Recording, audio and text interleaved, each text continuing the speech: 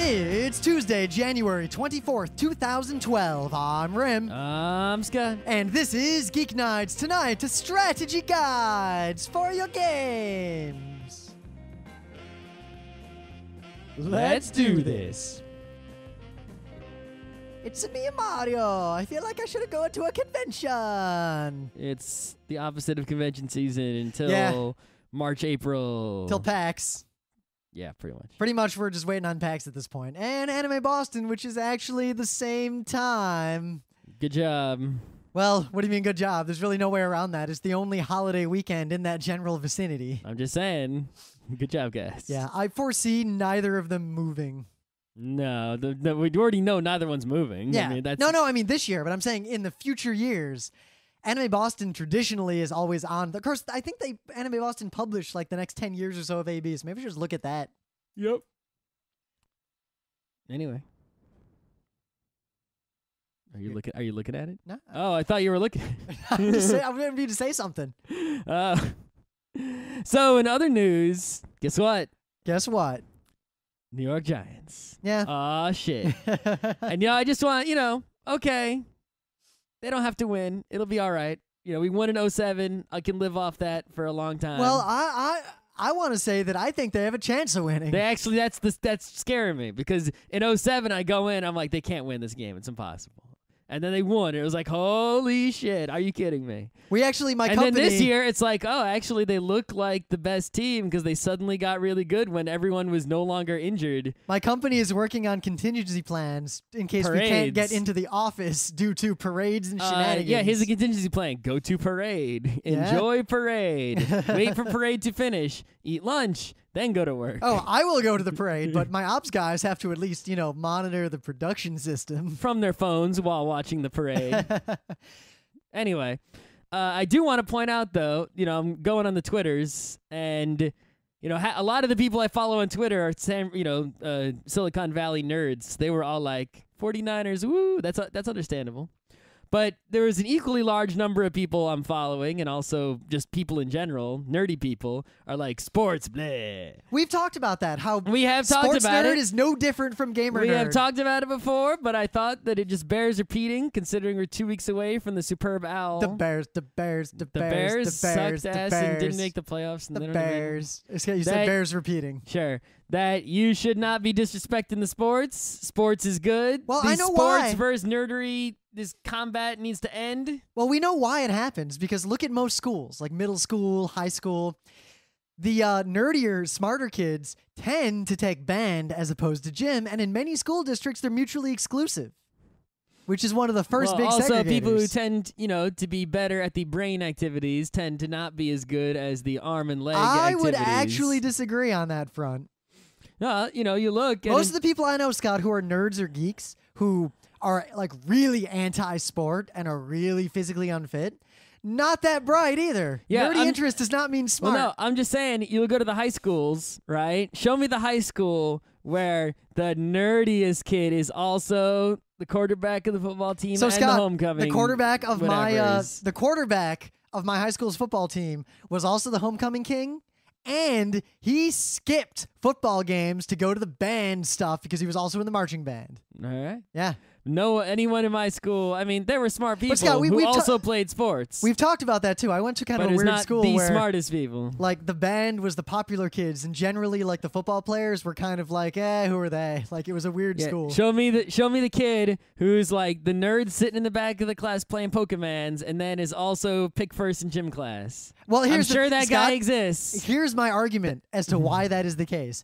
Gym class in the majority of schools in America barely involves physical activity and is basically just bullshit. My gym class always involved physical activity. Yeah, what kind of physical activity? All kinds. Like what? Most gym classes that I've seen... Playing sports? Yeah, most running? gym classes that I've seen that people talk about, especially if it's not a specific gym class. Like, I took tennis, and that was tennis. That was pretty good. But, like, general phys ed in middle school and elementary school is...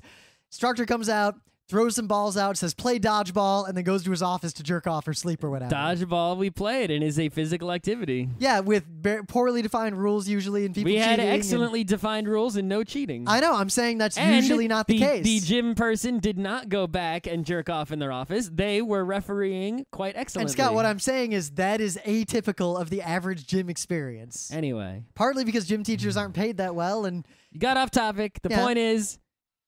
All you guys in Green Bay, you suck. Well, it's simple.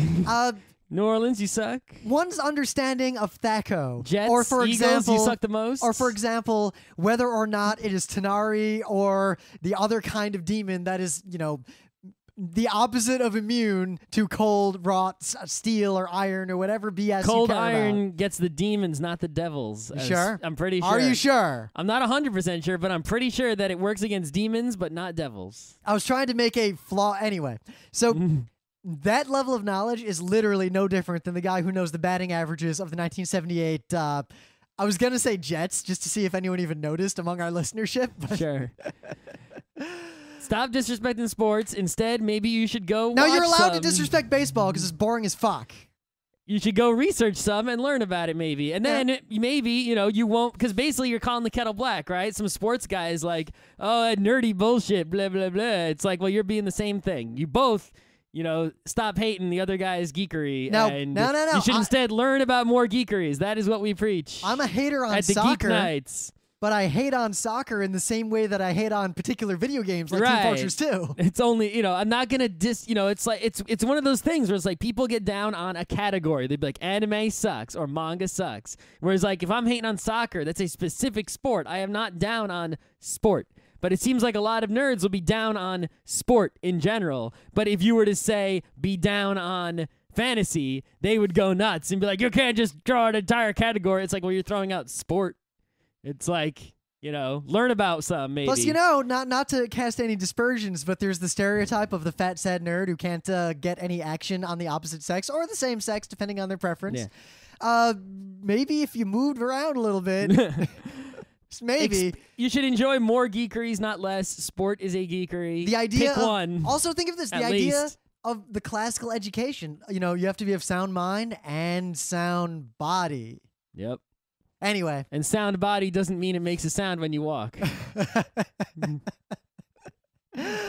So, I got the Deus Ex. I've been playing the Deus Ex. You know what?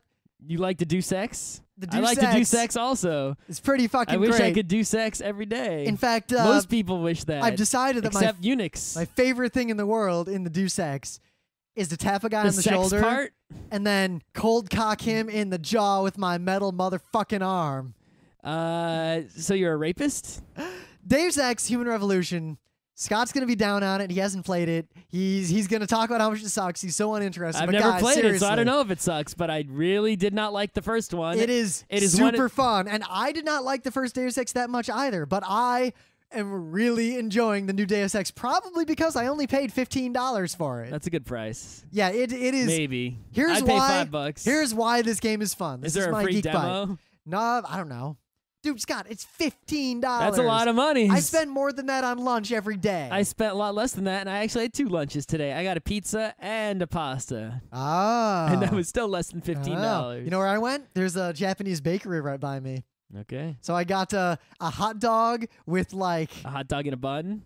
No, it was a hot dog and a croissant. Okay. With like ketchup and some other weird stuff on it. Was it one of those ones where the hot dog is cold? Yes. No, I don't like that. I like stuff like that. I don't like that. And I got a custard coronet, which is basically a coronet of pastry filled with custard. Yes. Like Pinkie Pie levels of custard. It was I researched how to make pastry cream. Oh. And then I was like, well, if I could, it's actually kind of hard to make just, in your house. Yes, it is. It requires many steps. But I'm like, well, it requires many steps, but I could do it. The thing is, then it's like, well, what the fuck can you do with pastry cream besides just eat it straight up? Just eat it straight up. The only thing that I could find to do with it is basically put it into buns and make puffs.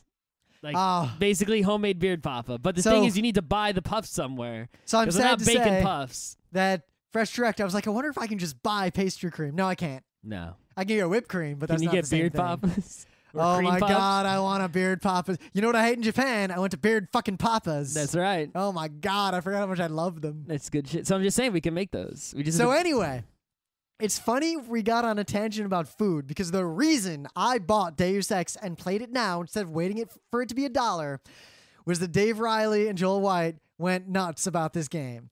And pretty much everything I have to say about the game can be summed up by listening to Dave Riley say what he thought about the game. Great. Because I enjoy it for the same reasons with one additional thing. You know why I'm enjoying this game so much? You know, it's Deus Ex, so you like level up your stuff. Like I'm gonna level you up. walk around and shoot things. Actually, no. I don't really shoot things so much. I mostly do the stealth and the hack. Does the stealth actually work? Because in Yes. the first one, the stealth doesn't work. The stealth works The only amazingly. game I've ever played in my life, you know, there are a lot of games out there that say they're stealth games. The only game I've ever played in my life where the stealth actually works and is actually stealth is Thief and the other Thief games. In this game, the stealth actually works. In fact, the stealth is modified by a lot of stuff. Like in one mission, you have to bust into the police station and like steal something out of the skull of a guy you shot earlier.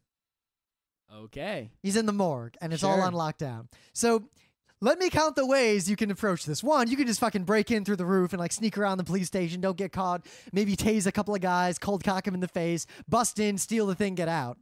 And the stealth works great.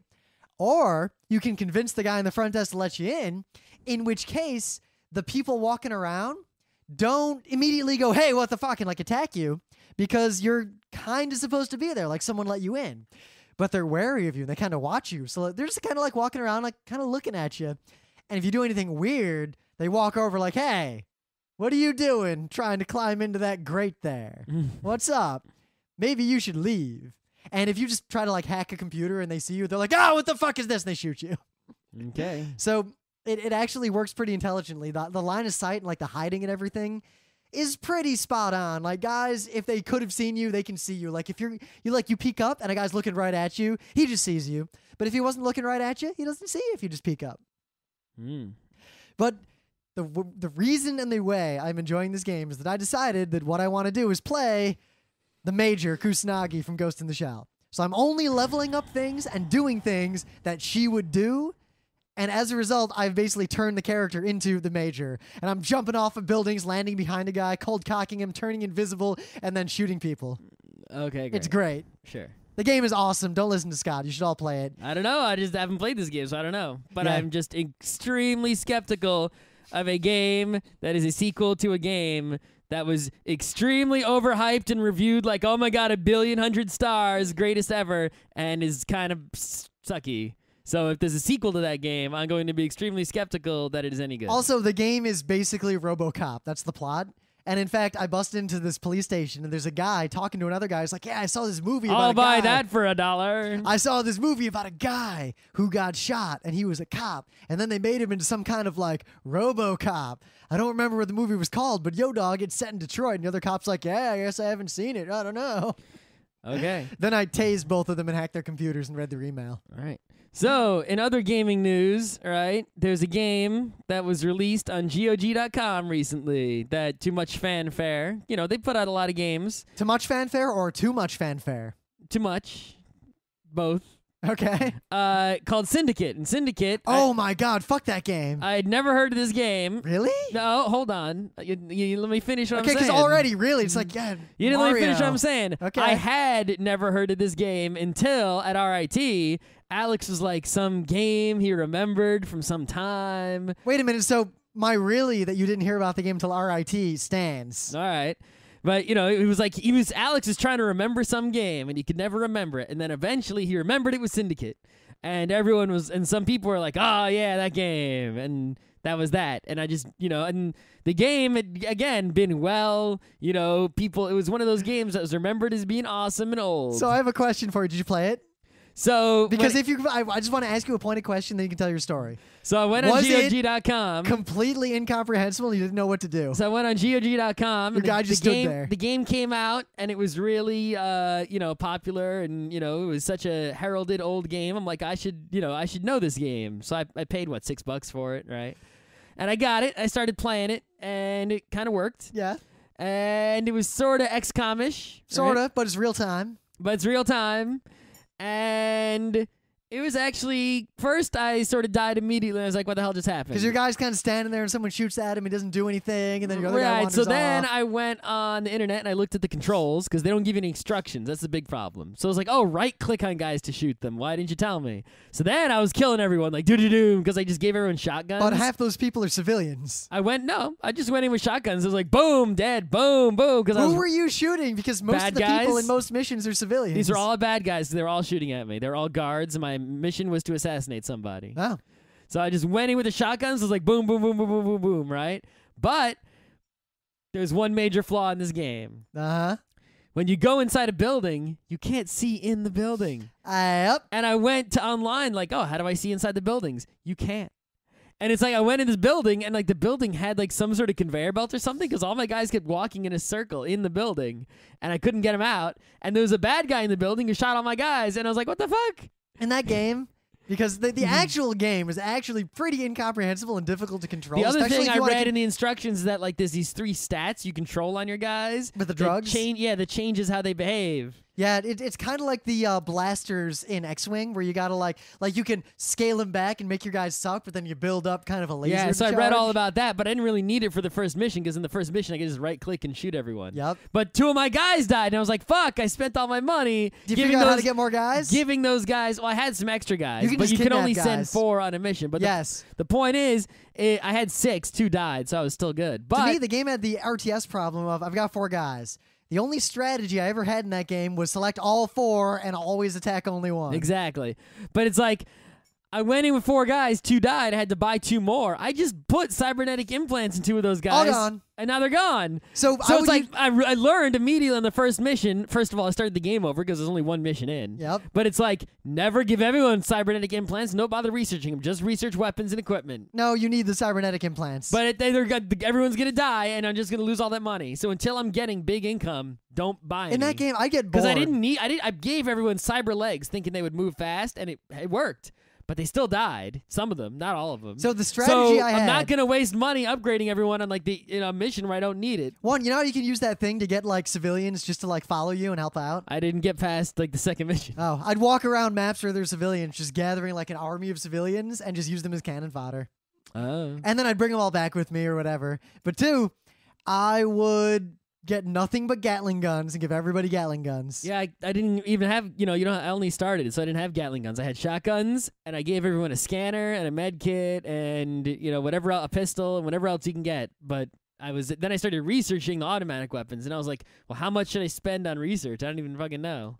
So I just spent until it looked like there was a good cost-benefit ratio. Is about as unforgiving as Age of Steam, so take that as you will. Yeah, it's pretty It's annoying. another one of those things like XCOM where you need to take this core concept and just bring it into the modern era. Well, I think this is something I've noticed about GOG.com is that when someone's making a remake of a game and someone is making a Syndicate remake, I'm not sure if it's going to be anything like the original, but it'll be the same universe and the word Syndicate will be in the title, right?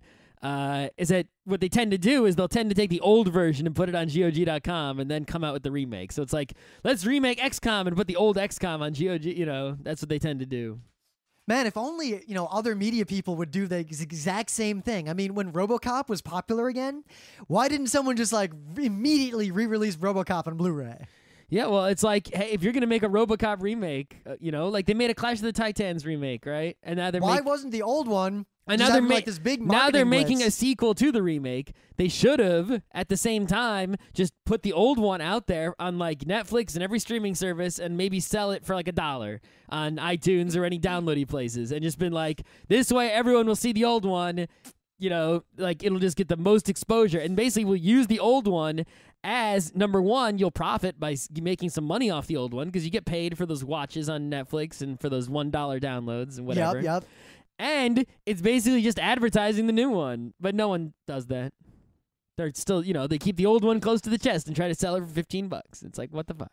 So, remember, I was playing a Binding of Isaac, and it's fun, but it's the kind of game where I really want to play it on, like, my DS. Like, it's not a game I would just sit down and play as my primary activity in my house. I played a little bit, and then I stopped. Thing is, it looks like Zelda. It's not really Zelda, and it looks like Robotron, but really, at its core, it's NetHack.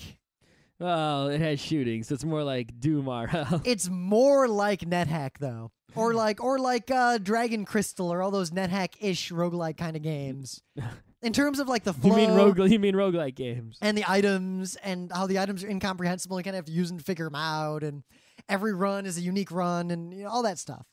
But there was the bullshit that when I bought the game and I clicked on it to set up my gamepad and it had gamepad as an option, when I selected gamepad, it said download Joy 2 Key. Well, Abobo said the same thing. That's what I was getting at here. So Abobo and Binding of Isaac did not have gamepad support. Abobo I kind of understand because it was a Flash game, whatever. I didn't know it was going to be a Flash game. I was disappointed. I thought it was going to be a downloading game. But the fact that Joy 2 Key is their answer to this, seriously, Joy 2 Key looks like... Now, I know that the actual Joy 2 Key, if you get the legitimate version, does not appear to be malware or anything. It's fine.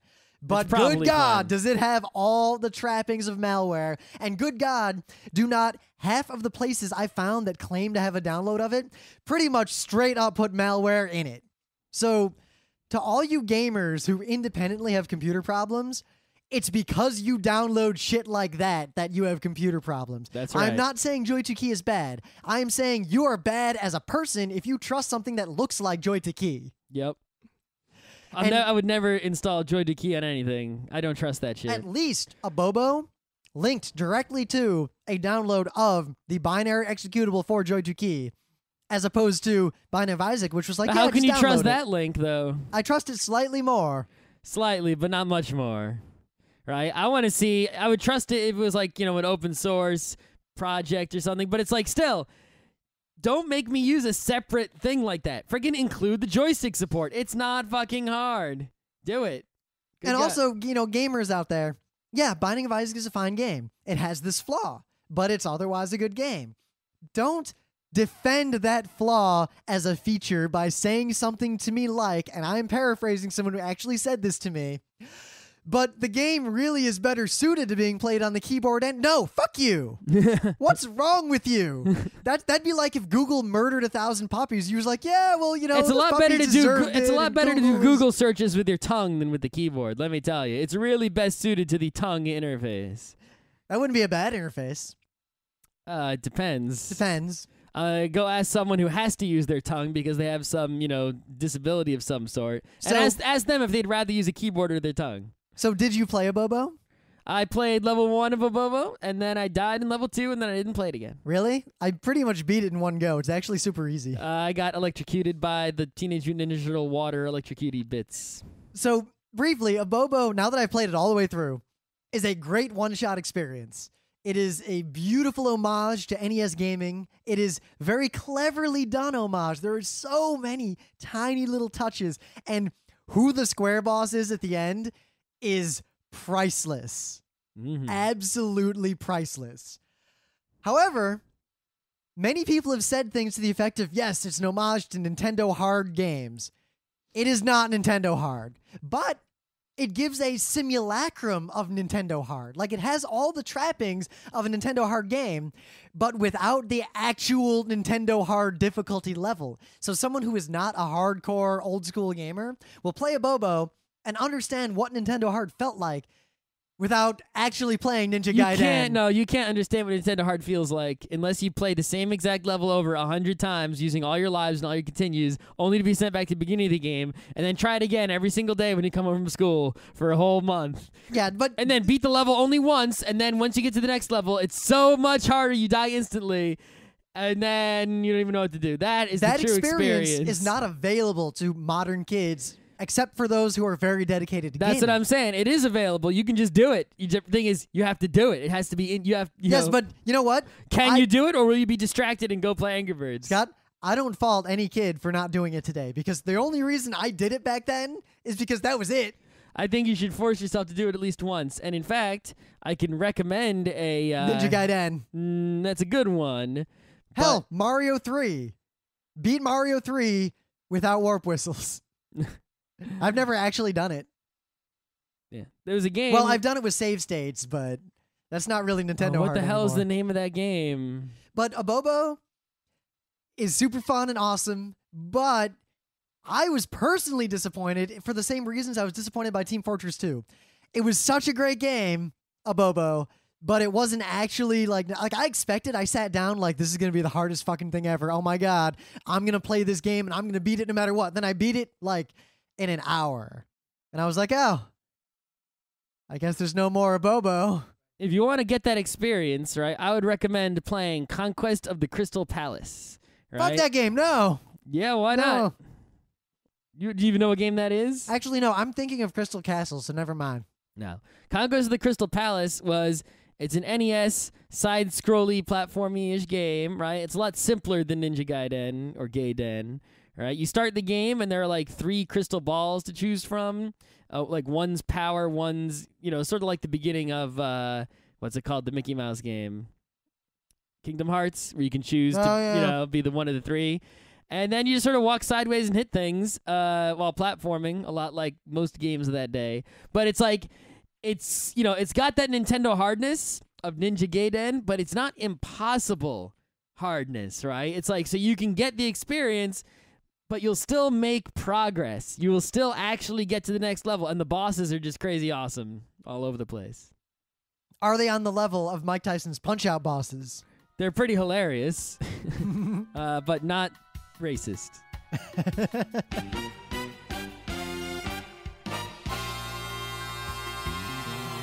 But anyway, things of the day. So, sequelitis.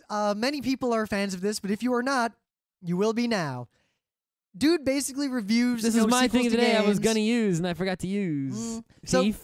Yeah, Scott showed it to me. Burglar. Mega Man. Turd burglar. This is one of the most succinct, intelligent, well-constructed explanations of, at its core, what I hate about most modern games and what I like about a lot of old games. And what makes a game good, purely in the context of teaching the player what to do without forcing them to read a manual and without going, Mega Man, those blocks are going to fall. You'd better not step on them. Yep. I don't want to even say anything else other than you should watch this. And to be sure, to be clear, to be fair, I watched a bunch more of the sequelitises to make sure, there's a chance someone might be a one-trick pony. No, I pretty much agree with this guy on 99% of what he has to say. He is way smart, and I'm going to do everything I can to trick him into doing a panel at PAX if he's not already. All right.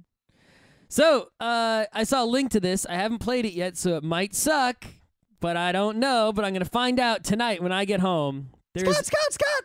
The game might suck. It might. You better watch out. But it's going to be a thing of the day anyway. There is a game. It is a free mod for the Half-Life 2. You should have Half-Life 2 Episode 2 if you want all the textures and such. Called Elevator Source. Chase told you about this. No, I saw it on the internet. Oh, because Chase invited us to a party where we're going to, as a group, play this game. Why play it as a group? Because it'll be more fun. Whatever. Elevator Source is a single or co-op. Oh, I guess or co-op. Elevator experience. Have you looked at the game? Like, if you actually, That is different each time you play. What floor will you stop on next? What will happen? Who knows? We don't even know. And we made the game. It's that exciting. Up to 28 randomized floors to stop on with DLC packs in the future. Hopefully, they'll also be free. A thrilling co-op experience, realistic elevator physics, cunning state-of-the-art AI that really goes into the elevator and waits. Real moral choices. What floor do you get off at? Do you ever get off? Only you are able to craft your elevator story. I'm actually a big fan of the games that are sort of experiences. I feel like this game is going to give me the same fun that We Didn't Playtest This Game did, where it's really, it's about the experience and the exploration and doing it with a bunch of friends and yelling. Yeah. Want to create your own elevator floors? Check out the SDK. Oh, it's a mod for Gary's mod. Does that mean I need Gary's mod? Probably yes. Fuck. Just come to our party. We're going to play this game as a group. Nah, not interested. In the meta moment, the book club books are not one, but 2 books. It's going to be real soon, this book club. But maybe Thursday. Maybe. Did you finish it? Yeah. Oh, let's do it Thursday. The books you need to read are 1, The Little Prince, and 2, Wind, Sand, and Stars, both of which are written by Antoine de Saint-Exupéry. I have a lot to say about both of these books. I read them both. I took notes. I am ready to rock. One of them is crazy short. One of them is relatively short. They're both the awesomeness. If you didn't read them both by now, I mean, you've had enough time. I will say, seriously, what the fuck? I was pleasantly surprised. Wind, Sand, and Stars, like, I expected a certain thing, and for most of the book, I got that. And then at the end, he went somewhere very different. And no, it wasn't really that different. No, thematically it wasn't. Actually, it kind of fit into everything. It was exactly the same. But thematically, it was the same. But in terms of, I did not expect that part of the story to be what it was. I'm obviously not spoiling anything. Well, maybe you should just save what you have to say for a show that we have to do instead of using all the material up and then not being able to. I have plenty of material. I'm just saying. So, strategery. I think when I think of strategy guides. Well, do we have any other meta first? Nah. Okay. Well, you know what? You want some meta? All right. Game of Thrones. That's not meta moment. I made a mashup of Chunk from the Goonies and Tyrion from Game of Thrones. And Scott hasn't seen Game of Thrones. He doesn't know. But you should all watch Game of Thrones because it's basically a series of failed burning wheel rolls. All right. So, if that's all the meta you got, then you don't got none. So I think when I think strategy guide, there are two and only two. And these two strategy guides kind of epitomize everything that I think a strategy guide should be and also why I hate pretty much all strategy guides. These are that Super Mario Brothers like awesome book of the Mario 3 one that was on like cardstock. That was the one I had. That was the best. Unbelievable book. Well, it had so much like I should try to buy it on eBay. And I have 2 copies. And asides, and one's in mint condition and one was read to fucking death. Mine was destroyed. In fact, I have all 4 of the original Nintendo Oh my Power god, strategy here we guides. go. Lot of 4, right? 4-player extra, Final Fantasy, Mario 3, and something else. 4 Nintendo Power Strategy Guides, Final Fantasy, Mario 3. Oh, Ninja Gaiden 2. And these are going on eBay for $20. Okay, I own multiple copies of all of them. Yeah. Anyway, the other one that really springs to mind as being like the idea of what these should all strive to be is that Final Fantasy 1. Because let me tell you, it was pretty much as enjoyable to read that entire guide as it actually would be to play the stupid game. Yeah, so the thing with strategy guys, first I want to talk about, it's like, is it cheating? Right? It's like, you get this book. You know what? I'm going to say something very simple. I'm going to head you off.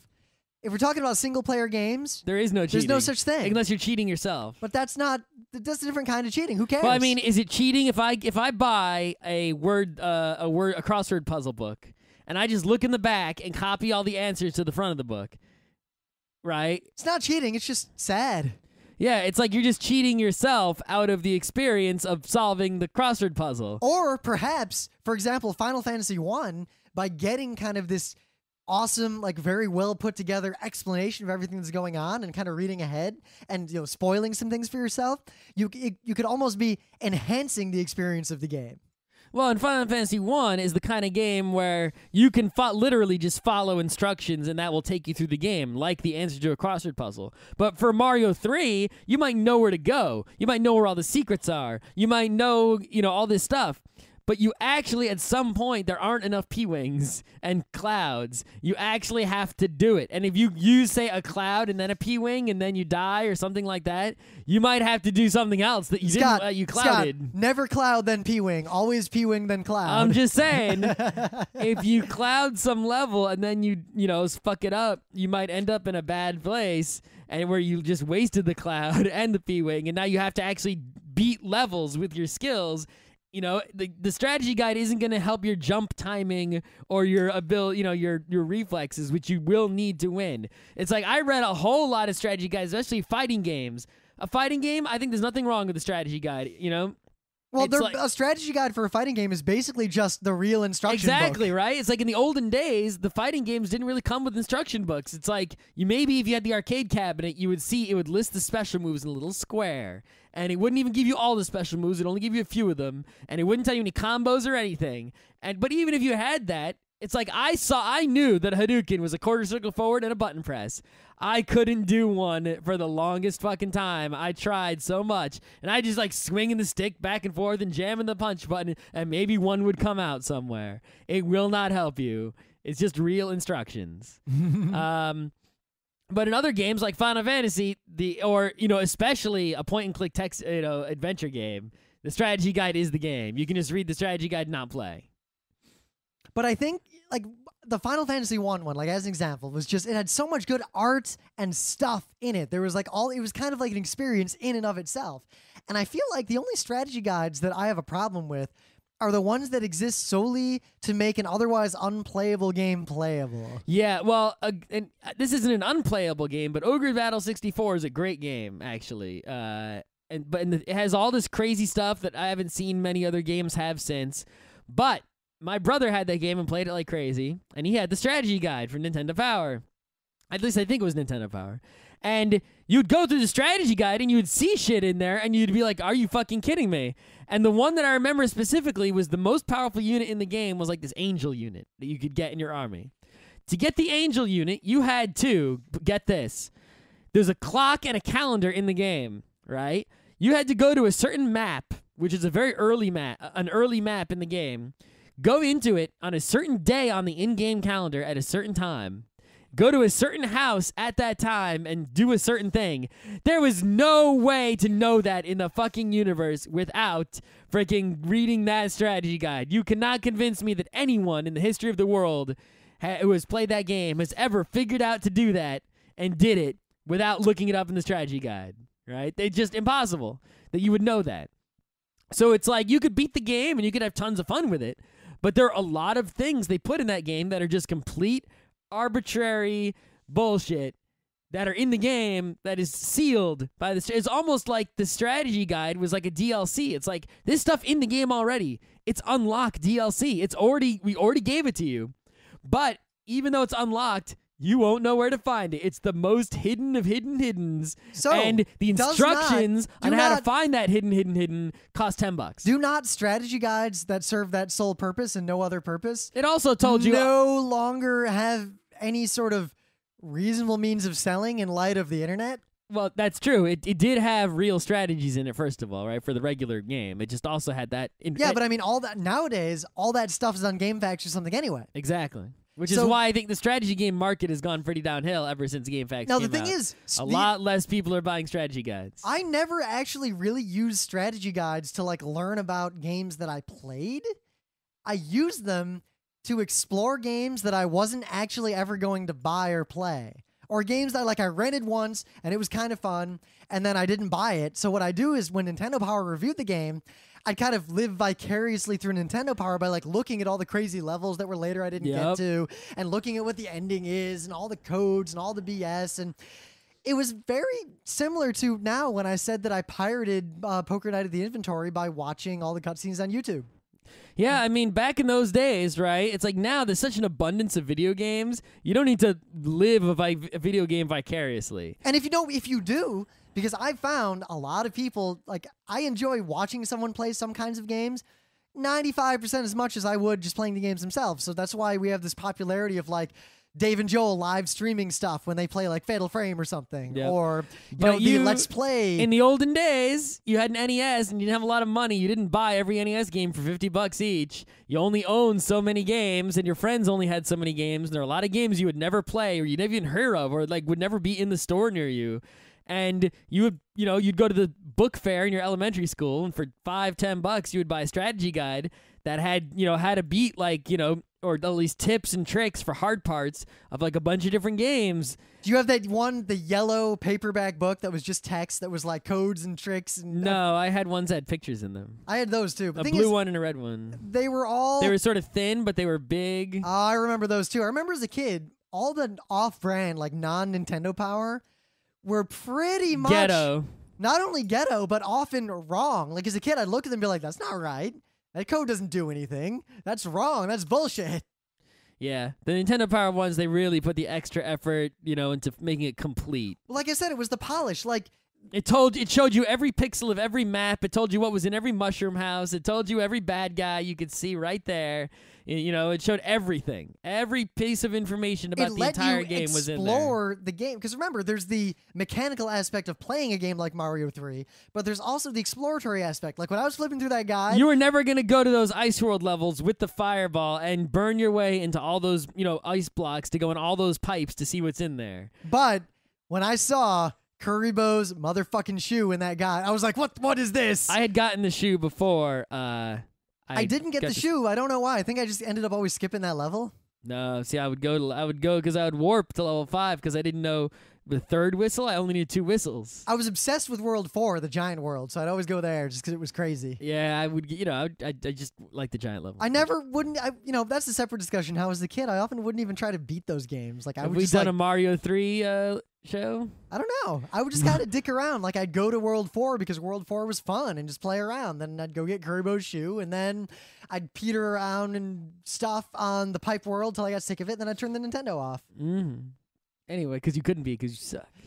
I've beaten Mario 3, but I've never beaten it without using at least one warp whistle. Well, you're allowed to use whistles. You're just not allowed to use any cheating, like save states.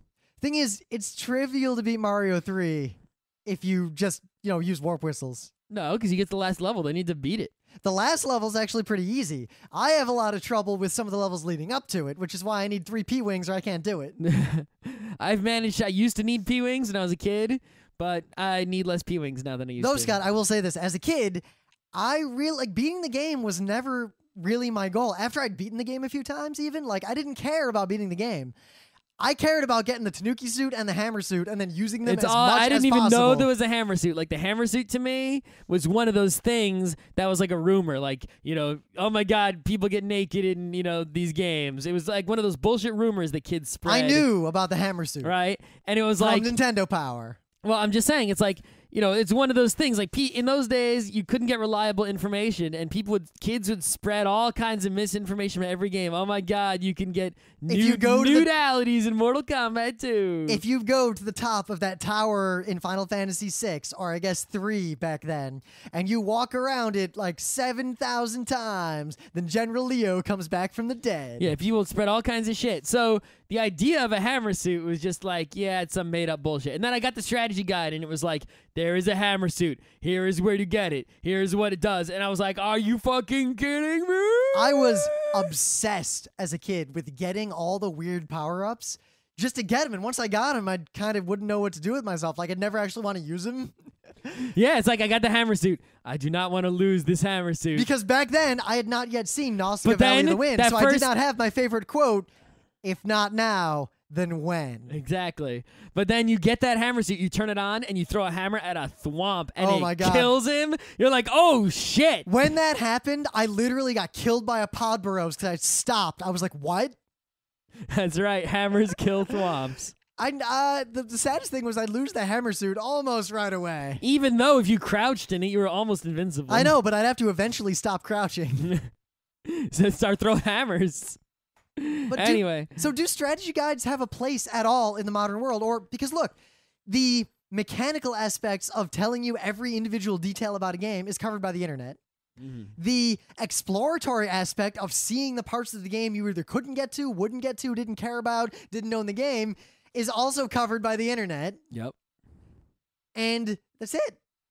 Yeah, I think in general, right? I mean, I don't see good, well-designed strategy guide. Granted, I haven't gone to a GameStop in years. Well, even if you did, you would never even look at the strategy guides. You wouldn't even consider looking at them because they're completely unnecessary in the current day.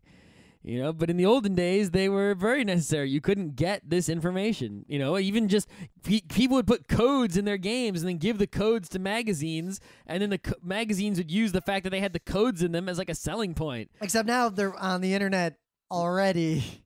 Yep. And it's like, now, do games even really have codes anymore? Right?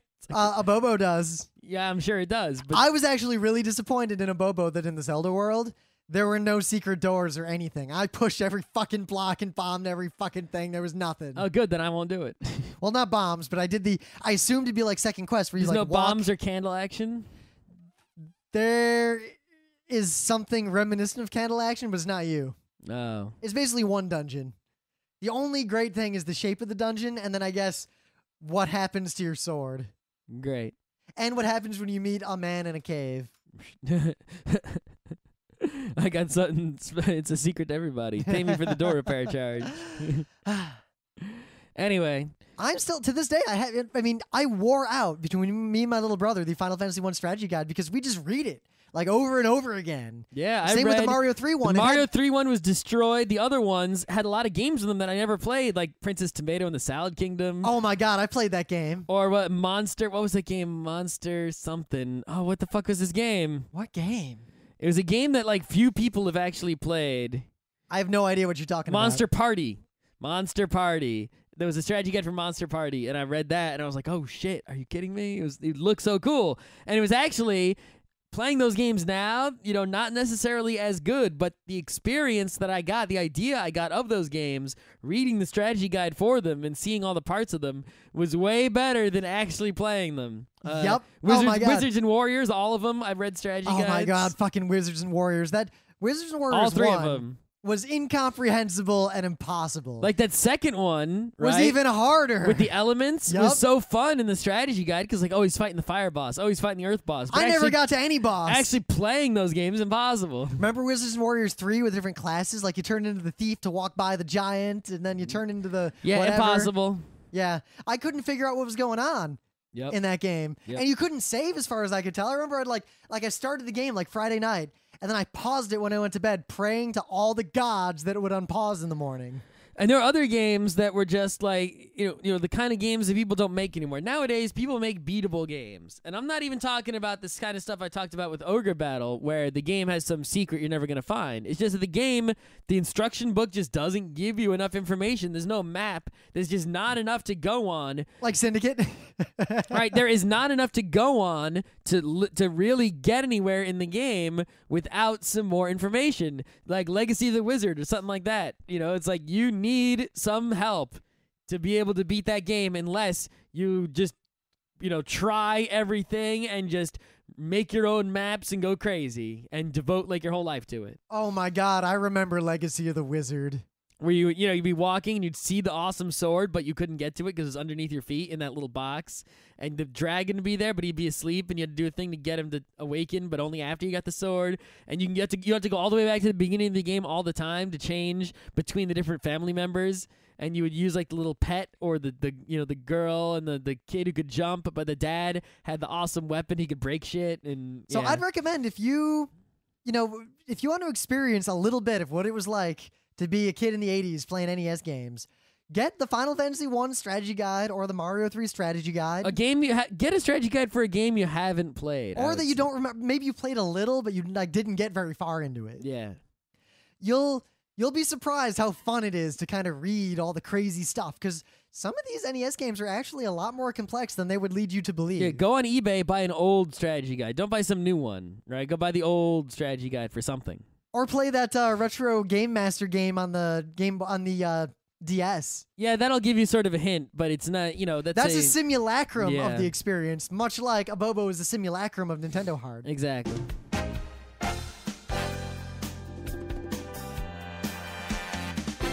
This has been Geeknights with Rim and Scott. Special thanks to DJ Pretzel for the opening music, Kat Lee for web design, and Brando K for the logos. Be sure to visit our website at frontrowcrew.com for show notes, discussion, news, and more. Remember, Geeknights is not one, but 4 different shows. Sci-Tech Mondays, Gaming Tuesdays, Anime Comic Wednesdays, and Indiscriminate Thursdays. Geeknights is distributed under a Creative Commons Attribution 3.0 license.